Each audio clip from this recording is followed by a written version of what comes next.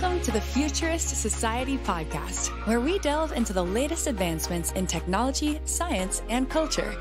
From discussions on the latest breakthroughs in AI, biotechnology, and space exploration, the Futurist Society is your window into all the awesomeness that the future holds. Get ready to be informed and inspired as we consider the positive impact of emerging technologies on humanity. Without further ado, welcome your host, Dr. Awesome.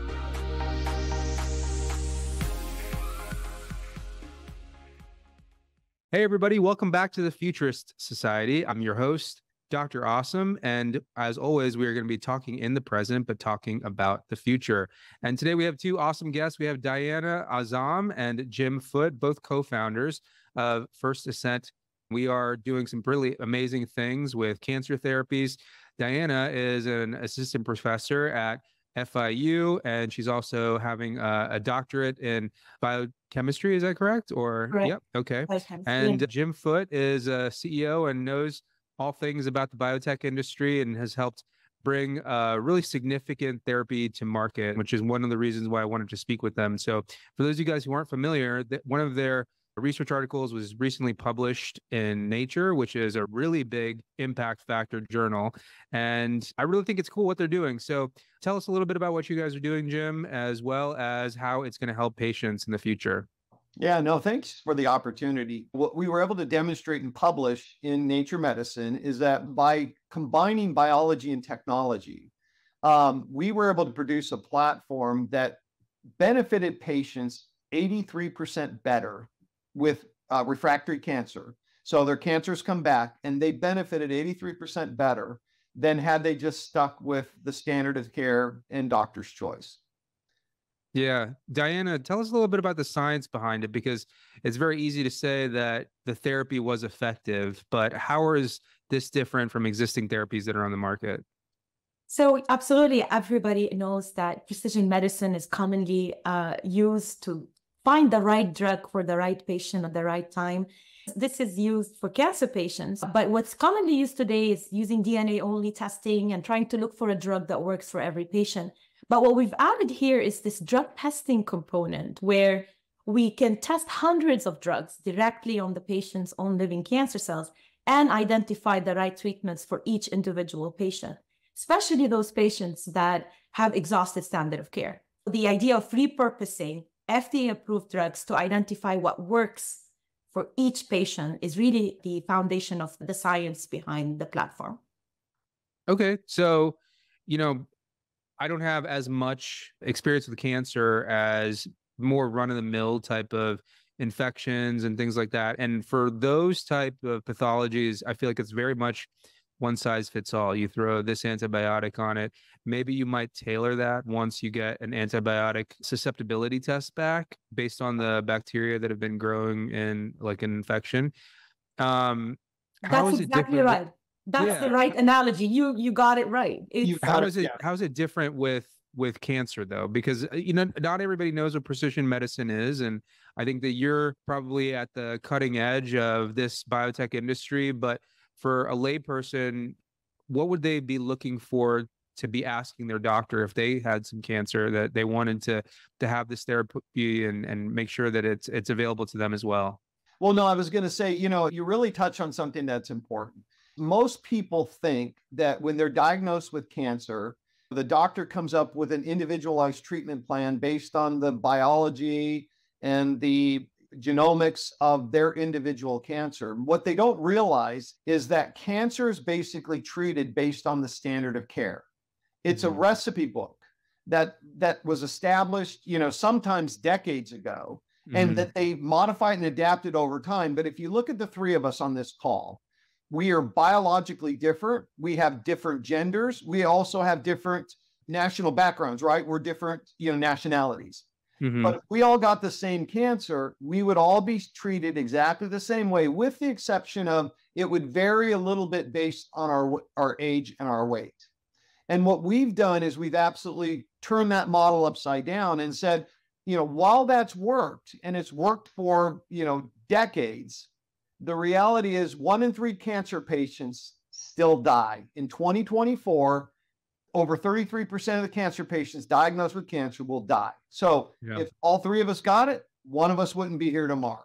Yeah. And so what we've done is we've said, let's base it on your biology. We take a biopsy of your tumor. We figure out what drugs work for you. We analyze it with AI. We come back with a personalized cancer treatment plan in about 10 days. And like Deanna said, it is about the right patient with the right drug at the right time. Yeah. So I actually spoke with someone who is in the biotech space a little while back, and they were saying that precision medicine, the turnaround time can be weeks to months, right? And I think one of the things that I saw in your study that was published in Nature was that you have a much shorter turnaround time, correct?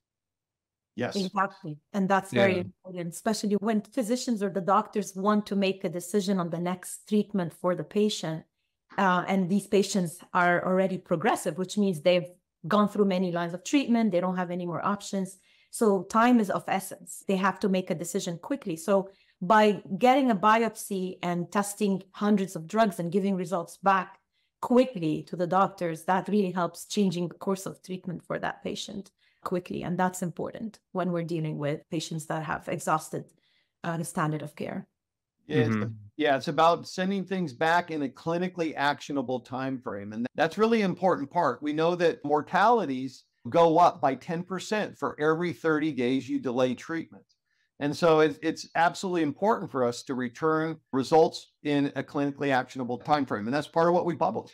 And when cancers come back, it gets more difficult to treat, that obvious. And that's why when, after patients have gone through many, many different treatments and their cancer returns, what we need to do is to be able to provide quick treatment options for those patients, because it's not the first time or the second time, it's after many lines of treatment. Yeah. So personal story, both my parents passed from cancer, and they were refractory cases that were enrolled in clinical trials. And it was not the best experience. And certainly it ended in a poor outcome. An inevitable outcome, which was them passing away. But that being said, I think going into this, there was so much hope for immunotherapy. There was so much hope for genetics, how we really moved the ball forward with cancer treatment. You're saying, Jim, that a third of all people have passed away. Is that getting better, or is that, at least in your eyes, getting closer to being better? Yeah, it is. I mean, when you look at genomics, and again, this is why, Dr. Azzam, we're so excited about our results, because when you look at genomics actually help move the needle forward. When you do DNA and RNA sequencing, find a biomarker and try to map a drug to that biomarker that ultimately treats the patient. What we were able to show in our study is that patients benefit 10% of the time, right? They move the needle forward 10%. But what we were also able to demonstrate is that when you combine functional drug testing like we do with genomics, that the patients benefit almost 60% of the time. And so, while the genome was mapped 20 years ago, we really believe that functional precision medicine approach is that next quantum leap forward. And again, patients will benefit from that. That's what we were able to demonstrate in our study. I want to add that, the other aspect, like you mentioned, there's so many drugs approved now by the FDA that are promising immunotherapy. And we have over 200 drugs approved by the FDA for treating cancer. What we're saying is, yes, all these drugs are there, they're available. Can we use these drugs in different indications, especially when patients run out of options? And this whole idea of repurposing these drugs when patients run out of options is very promising. There's always going to be options, and hopefully our platform will consistently provide physicians options for their patients. Yeah. And it's interesting that all of the things that you've mentioned, Dr. Azzam, because that's really it, is everybody's looking for the silver bullet. Oh, it's in immunotherapy, or it's in the organoid, or the answer is in this silver bullet. And what we've really said is, yes, that may be, but it's about using the right bullet, right? We have enough drugs, they're just not being used in the right way. So example would be, it's called off-label use. So part of what our platform can identify is, say, for example, you had leukemia Well, what we can find is a drug that's specifically for you and very effective against your leukemia. And perhaps that's a lymphoma drug. The ability to test hundreds of FDA-approved drugs. These are drugs that the oncologists are already familiar with, but they wouldn't ever think about using a lymphoma drug on a leukemia. But when they see the data, why the drug works, and they see the underlying mechanisms of why that drug's working, they're like, oh my gosh, I would have never thought about that. And that's really the power of bringing biology and technology together. It's providing the data in a way that a doctor can make better decisions about your treatment options. We've had patients that respond to non-cancer drugs. And, like we had osteosarcoma patient that responded to an allergy medication. Right. So these non-cancer drugs, there's evidence that they can be effective in treating cancer. Our test gives that evidence and that data to the physician. Say, okay, maybe we can have a combination of an allergy medication with chemotherapy. And that's what we show in our study, is that when that happens, patients respond. When you say respond, I think what you had mentioned in the study was that it was like the extension of life for people that had tried everything, right? Which, having been in that situation, I can tell you firsthand, like that is something that is of value, to have a year with my parents versus 6 months with my parents is very valuable, right? And so I get that. That being said, I was just kind of wondering how do we know that that's correlation, not causation, or causation, not correlation? How do we know that those people might not have survived longer? I know you had compared in the study to like average numbers, but just from a layperson's perspective, how would it be quantifiable for them to understand that, like, okay, I am getting more life back with my family member as opposed to not? Again, remember, this was a feasibility study. It's how you design the study. Obviously, you have certain standards of how to quantify the data. Because the way we did this was the main question in that study, which is a feasibility study. Can this be done? Can we take cells from a patient, add drugs in the lab, give results back to the doctor quickly to make decisions on the next line of treatment? That was really our first question. And we showed in our study that yes, it's feasible, it's resource intensive, it's a lot of work, but it can be done.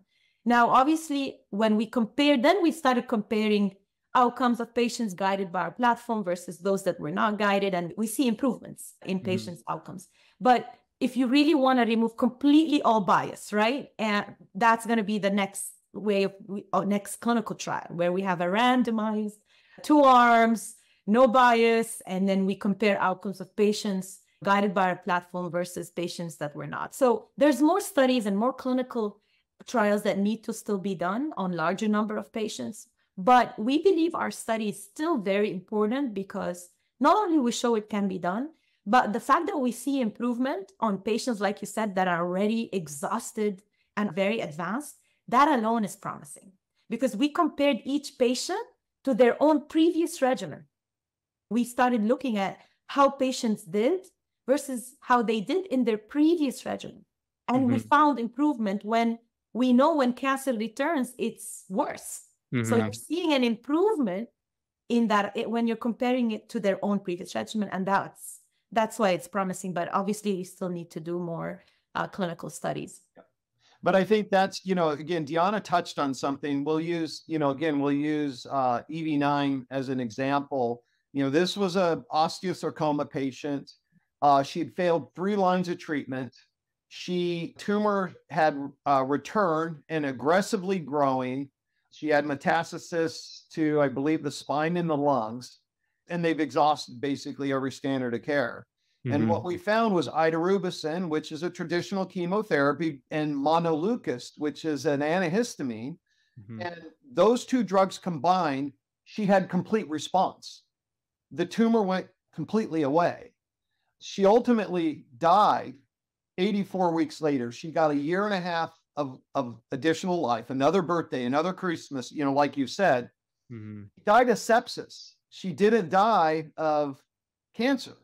But her immune system was so beat up that by the time we got to her, she died of sepsis. So that's an example, though, of exactly the power of the platform. And I know you may not know a lot about osteosarcoma, but it's a very progressive disease. We have osteosarcoma in the head and neck. Yeah. I'm at least familiar with that aspect of it. And it is something that, as a terrible disease, I guess my question is that, life extension, which is something that had been highlighted, and maybe I had not been reading it to the level that I needed to. Maybe I wasn't understanding it as much as I would understand like a randomized clinical trial, because this was a very early stage study. And so for me to parse out what was important, I think was a little bit more difficult than on something that is more late stage, which I think is very much more evident, because I deal with like having to look at the end stage studies so that I can modify my own practice. And it's very rare that I actually look at,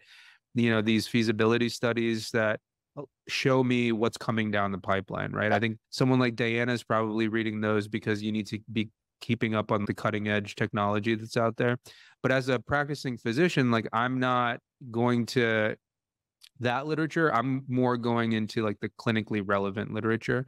And that's what I really want to know from you guys, is just the clinical relevance, because I think that's what patients want to know about. They want to know, is this going to help me?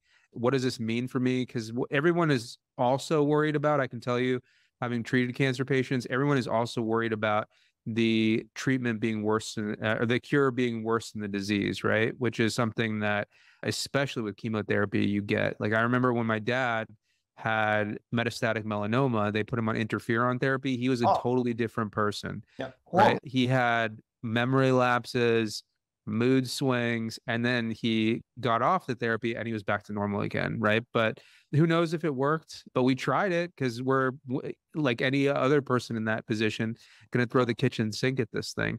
So that's what we do. We get rid of the trial and error with our platform. And the clinical data that we're showing is that first, we get rid of, unnecessary treatments that if we don't find those working on the cells in the lab, those will not work on the patient's body. So we're getting rid of treatments that, may be toxic and unnecessary.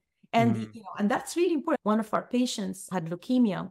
And one thing that our platform was able to provide is safer options. So, in children, they believe the more drugs, the better. This whole notion that, 3-4 drugs are better than, 2. And what we're finding is that, no, 2 were as effective as 3 drugs. So we were able to get rid of this drug that's toxic to the heart and still have an effect on killing the cancer cells in 30 days compared to 150 days in his previous regimen.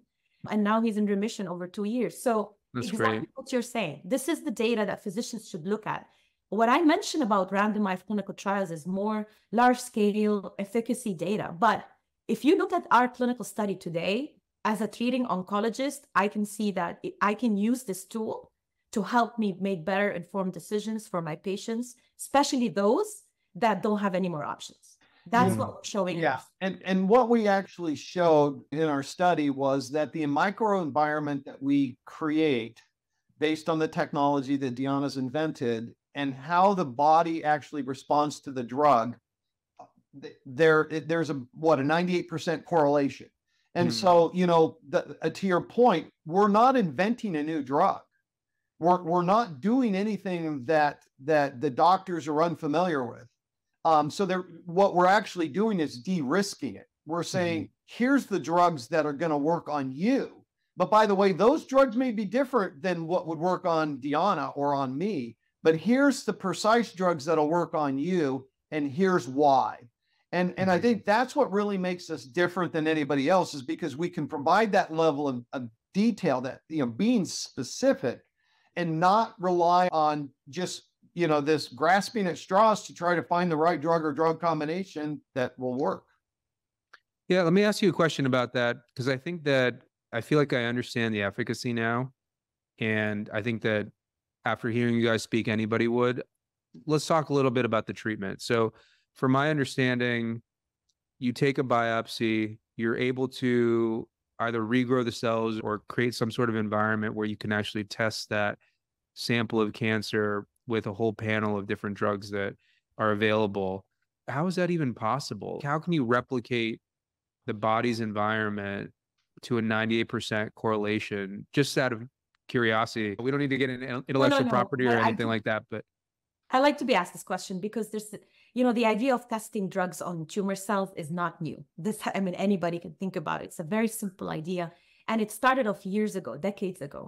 But then the data that we generated was based on primitive assays. We've made so much advancements in the way we culture tumor cells in the lab today, and advancements in how we dispense drugs. The technologies today are completely different than what we had 10 years ago. So this is why when we get the biopsy in the lab, what we do is we don't grow the cells for a long term. We get them the way they are, mush them up a little bit, and then we keep everything in there. And what we show in our study is we had tumor cells, we had immune cells, we had stromal cells, all the mixed cell composition that's usually available in a tumor. Obviously, we can make it better and better, but based on just doing that quickly and adding and dispensing 100 drugs, each at 10 different doses within a day, that we couldn't do years ago, and today we can. So all these advancements in technologies enables us to get those results quickly and give that data to doctors, which we couldn't do a decade ago. And this is why today the data that's coming out of this simple idea is much more powerful. And that's what I try, we try to explain. I'm a member of the Society for Functional Precision Medicine, which is a relatively new society, but really our mission is to bring awareness and try to bring these functional assays as tools back to the clinic and let doctors know and treating physicians know that these technologies have advanced so much that you should start using them as tools for clinical decision making. Yeah. And I think that here's the important part is, Deanna said it, what we're doing was not possible 10 years ago. With the robot and the equipment that we have, it used to take a scientist 5 hours to do what Deanna's talking about. Now the robot does it in 5 minutes. Through sound. Sorry, Yeah. Now we have technologies that dispense drugs through sound. Yes. And that's how we can go down to nanoliters of drugs. Sorry, I just wanted to add. Yeah. No, that's exactly. interesting. I didn't know that drugs could be dispensed by. It sounds so futuristic. Yeah. And that's what I love talking about. So I'm glad that you added that. But not just with sound, but with very precise amounts of drugs. And again, that's what allows us to get the fidelity in helping treat these patients because we're using all of these advanced technologies. You look at AI. AI is finally, after decades, beginning to deliver against all of the promises that it's made. And the cost of computing's come down. And all of this time, we've been testing and validating and publishing. And it really feels like the technology, the industry, everything's kind of come together at the same time to make this available on a broader scale to virtually every cancer patient who fails the standard of care. Right So now, tell me a little bit about the market forces that are at work behind the scenes, right? Because I feel like you guys are both in the biotech industry and you have an insight into this that I don't have. Yeah. You have a breakthrough like this, right? And you realize that there's some value in it. You put a paper out that is in one of the most high impact journals. It was on the cover of this journal. Yep. What is it like actually bringing a product to market? Is that something that is going to be like a decade from now? Like, I don't think that I know enough about the biotech industry because on the one hand, you have the vaccines came out for COVID within a few months. And then, you have other drugs. Like there's a particular bone grafting substitute that I have been looking at for years and I'm waiting until it's available, but it's still not available to me.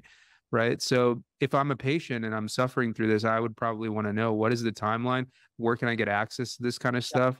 Great question. I call them gatekeepers. There's so many gatekeepers in this ecosystem. Ultimately, the patient has to decide, I want a better chance at my survival. Under Right to Try, which was passed in 2018, if you fail the standard of care, you as a patient have the right to try whatever means you need to save your own life, provided you can support a claim of efficacy. And that's really where we come in. But so patients are one of the gatekeepers. Doctors, believe it or not, are one of the gatekeepers. Yeah. And then ultimately, insurance companies and pharmaceutical companies is... they're definitely gatekeepers. They're the bane, right? They're the bane of my existence. Let's just take them off the table. Yeah. But I do want to talk about how are doctors gatekeepers. Is there still a dogma of using protocols that, when I think about oncology, I think about, okay, this person has X, I need to look at protocol Y, and then that's how we treat them, right? And then after the treatment fails, then we start going into different stuff, right? Which is something that I feel like realistically has benefits to it. I think that there are benefits to trying the more studied stuff first. If somebody goes through, let's say, 2 rounds of standard protocol, having been in that situation myself, the doctors were coming to us and saying, like, let's try this clinical trial. Let's try this. Let's try that.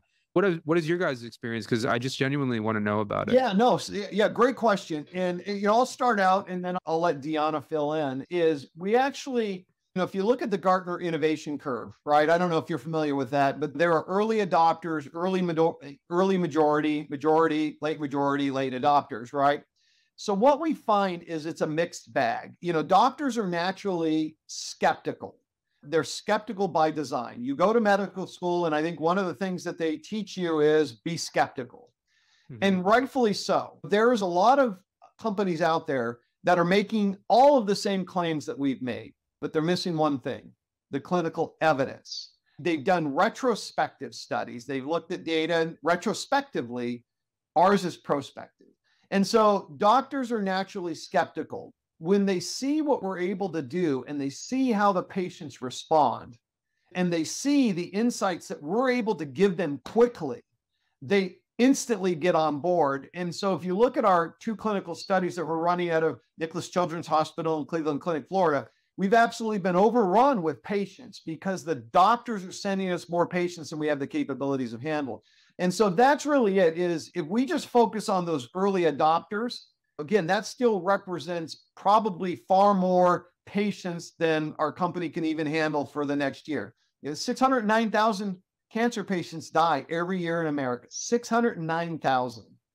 And 15,000 patients is only 1.7% of the total population that will die next year. And if we can support them, we can help a lot of patients and really unlock a lot of value for our company. So, you asked another question, if I'm a patient, when's this going to be ready? So right now we're going through CLIA's validation at the FIU lab. Once that lab is CLIA validated, that gives us the freedom to help patients outside of a clinical study. So that means if I got cancer tomorrow and we have that CLIA validation, a patient can come to me and say, I need help. And we can be able to help them, collaborating with the lab. And so we're targeting July. But one of our challenges has been is because of the success of our clinical study, patient care comes first. We've actually had to delay some of the validation because we've been overrun with patients. So I'll pause there. And Deanna, if you want to add anything, feel free. I think you covered everything. I think it's all about the early adopters. That's been my experience with early adopter physicians. When they start using this tool, and there's a lot of between, me and the doctor, and that's important. Scientists and the doctor. So we have a fine needle biopsy, right? Get it from a patient. It's a small biopsy, but we can still test 50 drugs. So we go back to the physician.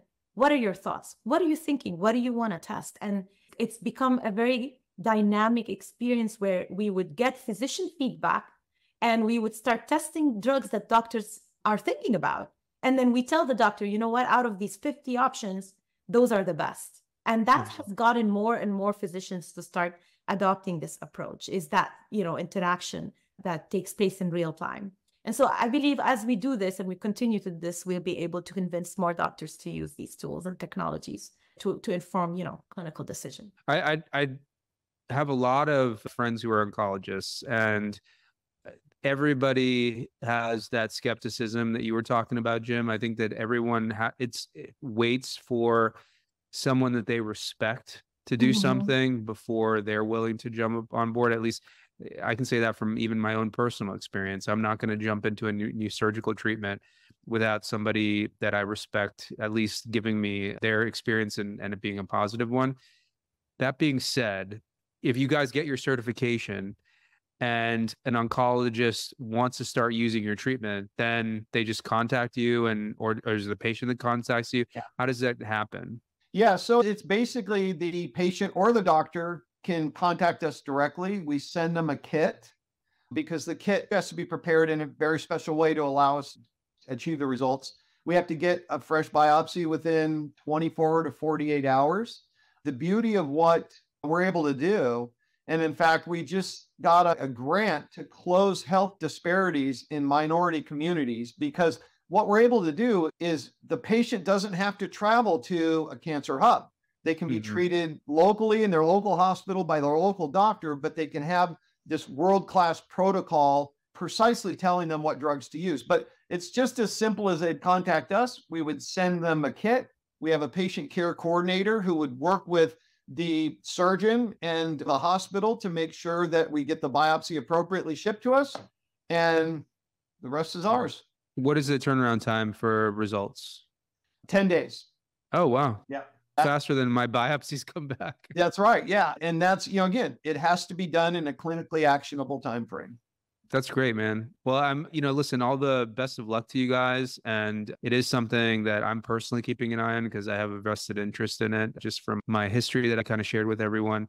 I wanted to ask just about any more evidence, because I know that we had talked before we started about other preliminary results that you guys were having.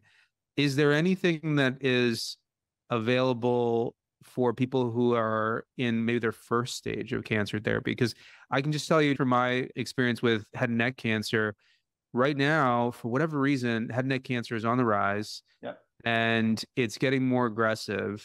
It's especially hitting younger populations, the HPV associated head and neck cancer. And the 33-year-old patient that comes in to see me, does he have to go through failed treatment first beforehand? Is there any value for him to do this test up front? I'm just not sure about any sort of opportunity that's available for patients that have really aggressive disease that you want to throw the kitchen sink at them right off. I mean, I'll take a first stab at this, and this is going to be a little bit different than probably what Deanna's going to answer.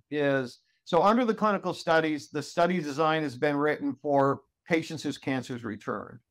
From our perspective, from a First Ascent perspective, outside of a clinical study, if this is where the patient, the doctor, and First Ascent all come in together. And if we have a doctor who ultimately is going to have to make that decision, do I treat based on standard of care? Do I treat based on this protocol? That's the decision the doctor has to make. We can provide them all of the evidence. And if we have doctors that are interested and patients that are willing to do this as a first line of treatment, I don't think there are any barriers to keep us from doing that except lawyers. Mm-hmm. And honestly, I'm going to just add that our goal and, my personal scientific goal is to set up clinical trials for patients that are newly diagnosed. Because I truly believe, based on the data that we're seeing, is that if we start early, we will really prevent a lot of toxic effects of the trial and errors that come with drugs that are not going to work. And the earlier we start, the more effective this is going to be.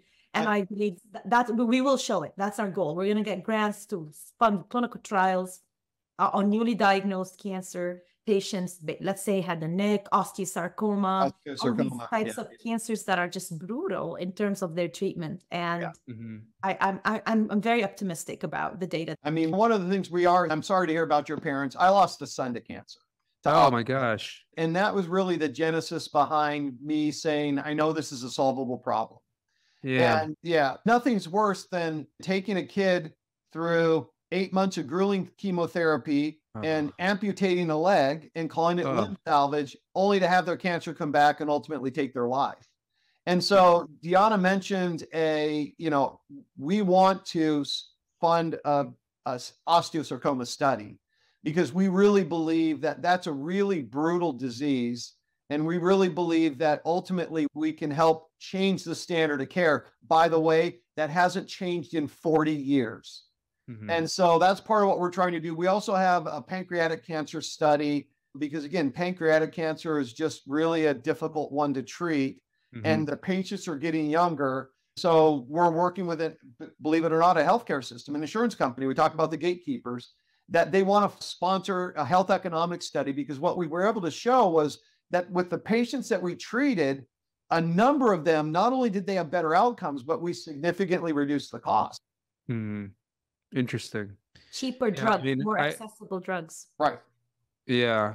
Yeah. I look forward to that data coming out, and certainly any head and neck cancer oriented data, you guys can feel free to send my way and I'll try to disseminate it. It's just such a tough thing to talk about because it touches everybody's lives. I can only imagine what you've been through, Jim. I feel like there's some solace in watching your parents pass away, but man, just watching a kid pass away, that's on another level, right? It should be the other way around. Should be the other way around. But yeah, I hate to end on such a sad note. I really appreciate what you guys are doing, but we are getting close to the end of our time. Yeah. I always end with 3 questions that I ask all of my guests, which are supposed to inspire a lot of hope and hopefully kind of make sure that we think about the future in an optimistic light. The idea of making the future, building the future, just like what you guys are talking about, really comes from inspiration. And I always ask all my guests, what is your inspiration? I'm sure that Jim would say that his experience with his son is probably his, but Diana, I didn't get to ask you. I'm sure that there's some pretty interesting stories behind why you do what you do. We're all touched by cancer, but thankfully, nor my family was touched by cancer. What inspired me was, as a scientist, I realized we make all these amazing state-of-the-art discoveries in the lab. But when I looked at how many of these are available for treatments on cancer patients, I realized that very few are. And that's where I was like, okay, no, this is crazy. We're making great discoveries in the lab that don't really get to patients. And that's what inspires me. I want to be able to be part of that mission. My mission is to try to work on bringing these state-of-the-art technologies to patients. That's crazy what the disconnect is. Like, there's 2 things that I wish that people knew about from this podcast. What I wish that the layperson would know is, number 1, that there's, other than the standard protocol, that there's other treatment options, and that number other is probably at least dozens, most likely hundreds, right? I don't think a lot of people realize just the amount of drugs that have been researched out there that aren't even used for anything, or they might be used for something else. And so they're orphan drugs. Right. Exactly. Yeah. Or they're orphan drugs. And even the idea, like where you were talking about genomics, right? I mean, we're curing sickle cell these days. There's lots of treatment options that are even just outside of drugs that might be effective, but we don't have a way of quantifying that. And I appreciate the fact that you guys are doing that. That being said, I don't think the general public knows that there's more treatment options than the first treatment option that's available to them. And the second thing that I don't think that they know about is that everybody talks about precision medicine. Everybody thinks that we're in the future because we have iPhones in our hands, and WebMD is able to give them a full detailed rundown of exactly what's specific for them. That being said, most people are treated by a standard protocol. And the benefit of that is the safety, right? Like this is something that's tried and true. It's been used. It's shown effectiveness. But I think that everybody thinks that they have a doctor who's looking specifically at their genetic structure and their physiology, and they're getting a treatment that's specific for them. And that's just not the case. And that's certainly an inspiration because you've seen a need, and now you're trying to fix that problem that you see. So I really appreciate that. Second question that I ask everybody is, where do you see biotech and specifically your field in 10 years? I've had people on about AI. I've had people on about robots. I've had people on about space exploration. But biotech specifically is important to me because I live just a few blocks from MIT. You can see the picture of it behind us, and that's the biotech capital of the world. So where do you guys see it? Because you're actually in the trenches. You're in the arena doing this stuff to make the world better. How do you see biotech in 10 years? I'll start with you, Jim. Yeah, I think the biotech industry is one of the last industries that's ready for digital disruption. So I think doctors know it. The FDA knows it. The patients know it. And it's just really a matter of how do we get there? I believe that technology will enable doctors to make better decisions by assimilating petabytes of information and clinical data and functional drug testing and all of that, and putting it in their hands so that they can make better decisions. I hope we never get to the point where, AI or some technology is making the decision for a doctor. I always want you to make decisions about me, but I want to be able to put as much data in your hands so that you can take all of your knowledge and all of your experience, and you can read that data and you can take action on it. So that's where I see it going. Diana, where do you see biotech in 10 years? I would add that with the AI, so now that the way we're doing this, we're integrating AI. So think about the data set that's being generated over time. You're talking from every cancer patient, we're going to know your genomics, your RNA sequencing, drug response, and then put all that data into an AI engine. So what I feel like in 5-10 years, we may not even need a biopsy to predict. This AI engine, based on your sequence, based on your biology, will predict the right treatments for each patient. So that's where I see it. I believe that will really transform the way we manage cancer. Yeah. We're building a data set that does not exist because it's going to have genomics data, but it's going to have hundreds of drugs tested against a biologically diverse patient population. It just doesn't exist. And then adaptive AI will allow us to use all of that history in situations where we can't get a biopsy and make a better prediction on how that patient should be treated so that the doctor can look at that data and make those decisions faster. Interesting. Can I give you my idea of where I hope the industry goes, and you guys tell me if it's realistic? Please. And this is speaking as a surgeon, so there's a certain amount of self-loathing that's associated with this question, but I would love to be in a situation where we don't need to operate on people anymore. What really blew my mind was when they cured sickle cell. If we can do that, the possibilities are endless, right? Surgery to me is such an elegant thing, but it's also a very brutal thing.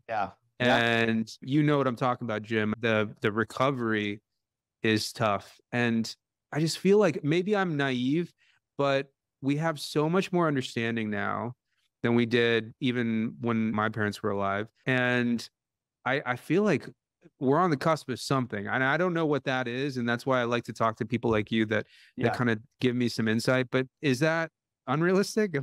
Are we talking like 50 years before that happens? No, I think it's sooner than that. I really do think it's sooner than that. And again, like Deanna said, we may never eliminate the need to do a surgery, but if we can do it in as least invasive of a way, a fine needle biopsy to be able to allow us to recapitulate these cells to the point that then we can, with a high degree of precision, come up with the right drugs for the right patient at the right time without having to go in and do a big biopsy or a limb salvage or something very invasive. I think ultimately that's that next stepping stone. What about you, Diana? We have robotics right now that I think you're right. Maybe we will be able to get robotics that will replace I don't know about that. I think I'm better than a robot right now, but I don't know if that's the ego talking. I hope that we do have better outcomes through robotics, but I can tell you firsthand the technology isn't there for that right now, and it's going to be a while for that to happen. But that being said, I did want to talk about something that is very similar to what you're saying. My last question always is, what are you guys interested in outside of your own particular field? Like there's so many different technological revolutions that are happening in the midst of what's happening in biotech. I am so fascinated by them. I cannot wait until I have a helper robot that's able to do my dishes and fold my laundry. I'm going to be the first person in line for that robot. So anytime I see like Atlas Robot or Boston Dynamics is a few cities away, I take a look at what they have to offer, just, my own personal interest and no financial interest whatsoever. But what about you guys? Because, you're in a very cutting edge, technology driven field. You're building the future. What other aspects of the future are you excited about? And I'll start with you again, Jim. I was going to say, have Diana go first. Okay, Diana, you go first. You think about your answer. No, I know my answer. Okay. No, if you don't, go for it. Because you know what is part of my DNA is solving complex problems. It really is. And so what gets me excited is, again, that juncture between biology and technology. So example, to be able to take a cadaver heart, flush it from the cells, flush all the cells out of it, use it as a scaffolding, 3D print, living blood cells back into that heart, give it a spark and have it start beating. I've seen that done. And I met the woman who spent 25 years of her life doing that. But so you start thinking about that, because again, if we start interstellar travel, we go to Mars, you can't do a heart transplant on Mars, but you can 3D print one. So I think that's, these amazing people that are solving these complex problems that I think that's the stuff that interests me. Oh my God, I can't beat that.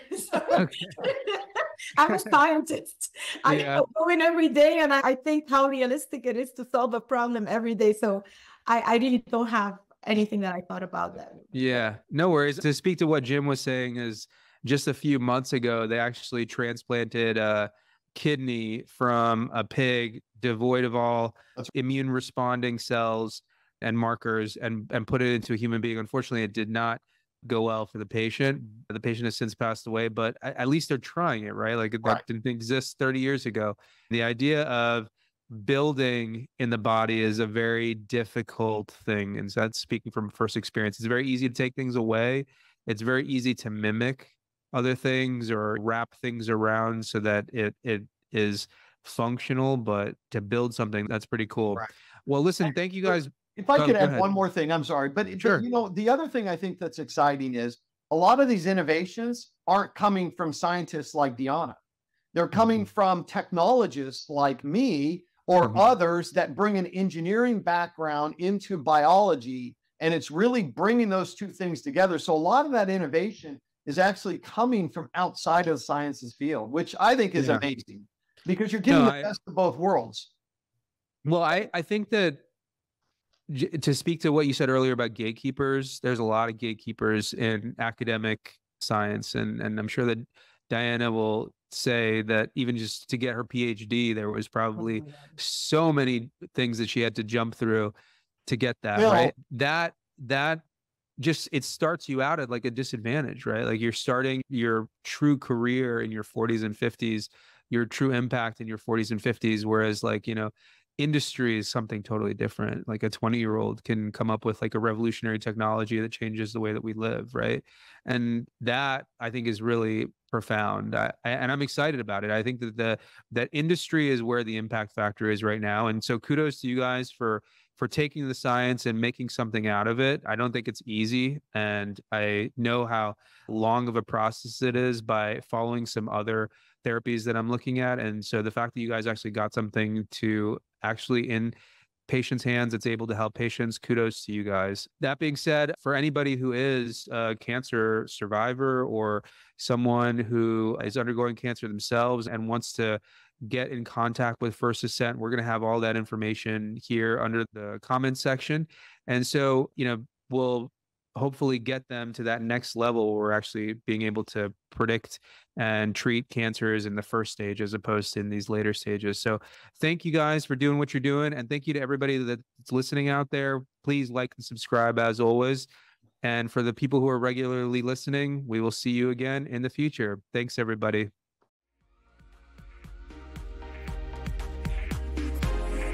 We appreciate you taking part in today's episode. Take this chance to reimagine a better future by joining a community of futurists who strive for a remarkable world. Be a part of this growing network and contribute to making the world a more positive place. Visit thefuturistsociety.net and subscribe to the show so you don't miss a drop of hopeful futurism.